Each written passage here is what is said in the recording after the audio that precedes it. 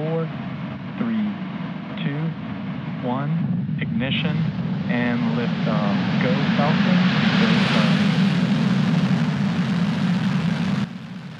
And speaking of SpaceX and competition, SpaceX made sure to squeak in its own launch today before the ULA Vulcan test flight tonight. The Falcon 9 lifted off just after 5:30 this evening with yet another batch of Starlink satellites. It was a 2-for-1 for anybody shuttling out to the Space Coast trying to catch the big launch overnight, and rockets lifting off so regular these days that businesses all over Brevard County are booming. And one pizzeria says space is in their blood. They spoke with News 6 photojournalist Destiny Santana. The food is always good.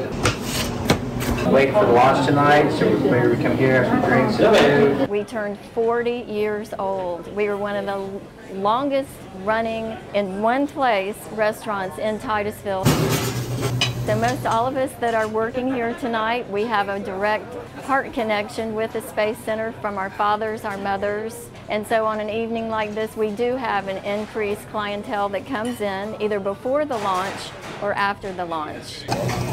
Today is a special fettuccine special, Sunday special.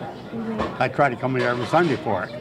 Every Sunday? Every Sunday, How long have you been coming here? Oh God, years and years, since they're open.